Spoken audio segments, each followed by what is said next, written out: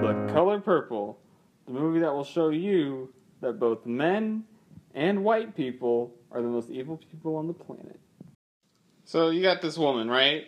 She lives in a poor family, and then her stepfather auctions her off to a man.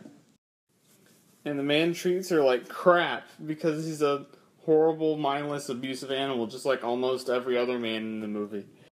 And so the movie's all about her overcoming all these obstacles in her life, and it's this whole thing, and it sounds dumb, but it's not.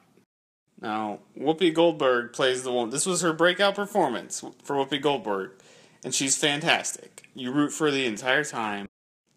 She knows how to convey all this emotion and all the torment of someone like who would go through what she went through.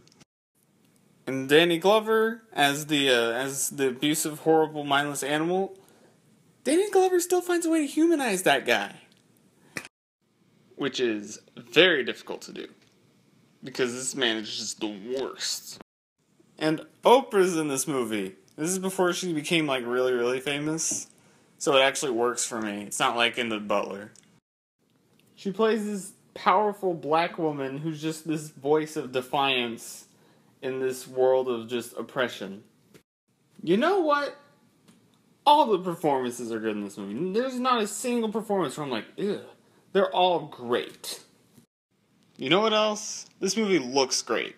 Because Steven Spielberg knows how to compose a shot. Obviously.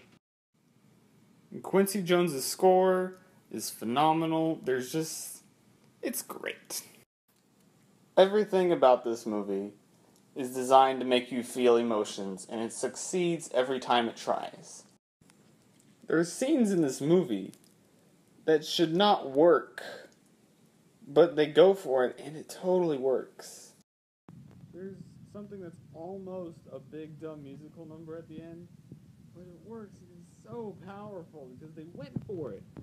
Because Spielberg was willing to take risks, and he made those risks pay off in the best possible ways. The Color Purple is just an emotional roller coaster, and you'll just feel all the tension and joy and everything. You will laugh, and you will most certainly cry. I'm gonna give The Color Purple an A+.